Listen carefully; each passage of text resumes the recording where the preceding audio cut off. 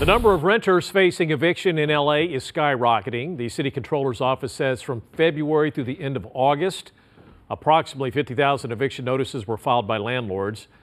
96% of them involved non-payment of rent. In a majority of cases, tenants owed more than $2,000 in back rent. The city's COVID-19 tenant protection program expired at the end of March. Renters have to pay their full monthly rent or face eviction. In response, the city has launched an emergency rental assistance program, which is accepting applications through October 2nd.